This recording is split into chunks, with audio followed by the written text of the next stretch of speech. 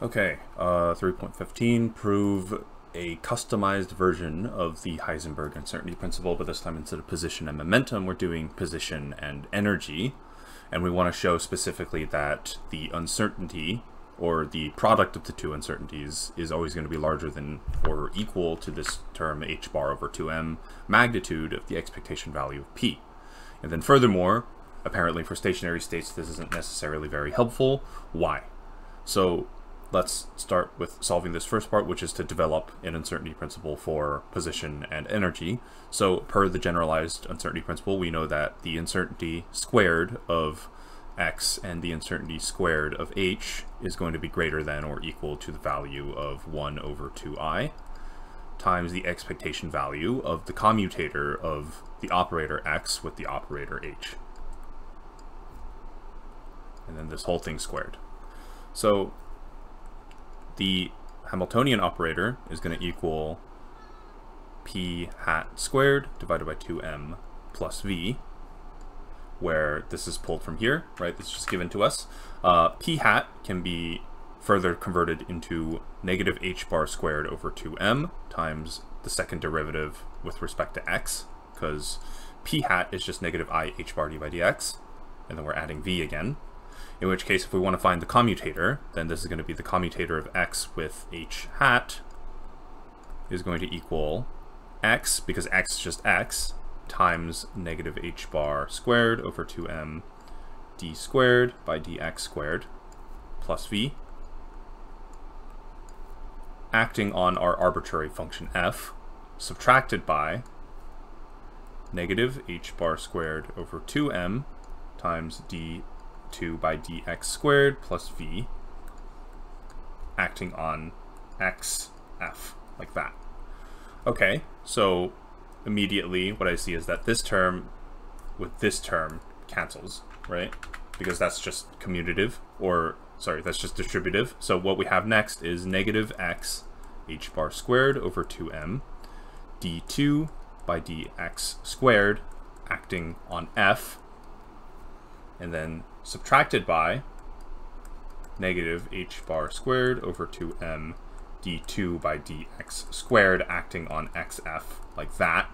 In which case these two negatives make a positive, so this is going to be negative x h bar squared over 2m d2f by dx squared plus h bar squared over 2m d2 by dx squared of x times f. At which point here we can just use, chain rule. So this term is going to equal the second derivative. So this is going to be, let's see, d by dx acting on f plus x df by dx, which is going to equal furthermore df by dx plus df by dx plus x d2f by dx squared. So at that point, let's see, it's going to give me minus x h bar squared over 2m df by dx squared plus h bar squared over 2m 2 df by dx plus x d2f by dx squared.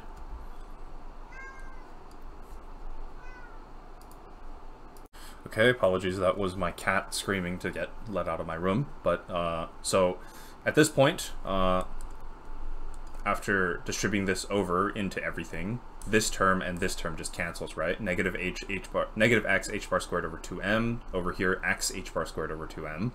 So what we have left is h bar squared over 2m times 2 df by dx, in which case this 2 and this 2 cancels. We have h bar squared over m df by dx. Okay, so now we can shove this back in, right? So because this is going to equal the commutator of x and h hat. So if we shove that back in, up here in this equation, which I'm going to pull back down, then we should get an answer. But note here that they want our answer in terms of momentum, not in terms of position. So what we can do is we can redefine this in terms of the momentum operator. Whoops, I didn't want to do that. Redo.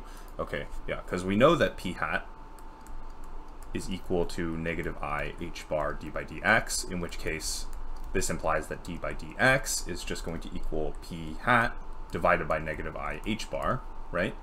So in that case, sigma x squared sigma h squared is going to be greater than or equal to 1 over 2i multiplied by the expectation value of p hat, or sorry, got ahead of myself a little bit, h bar squared over m times p hat over negative I h bar, like that.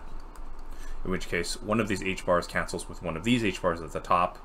The I and I make a negative one, which becomes a positive one. So this is going to be 1/2 expectation. Let's see, the m comes out because that's just a constant. So it's just 1 over 2m times the expectation value of p hat squared.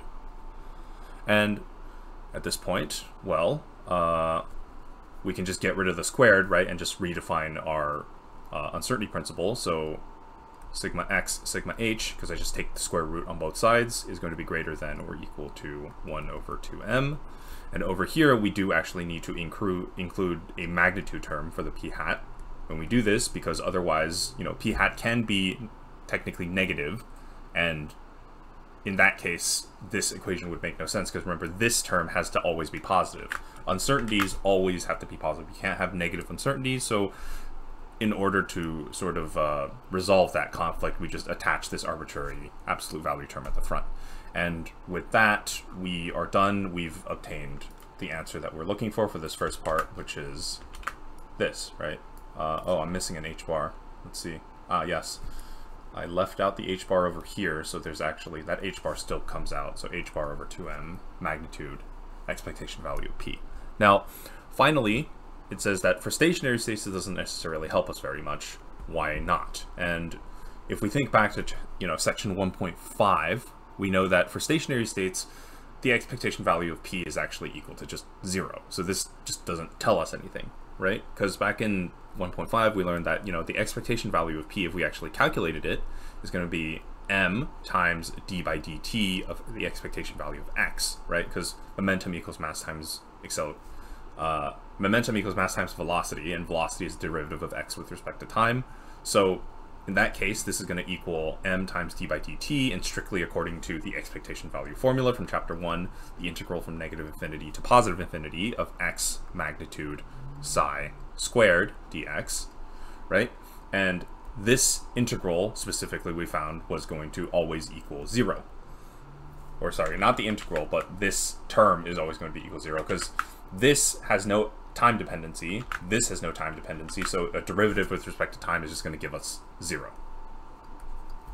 So in that case, well, for a stationary state, this is basically saying that the product of the uncertainties of position and energy is always going to be greater than or equal to 0, and obviously that's true, so this doesn't help us. And with that, we are done with this problem.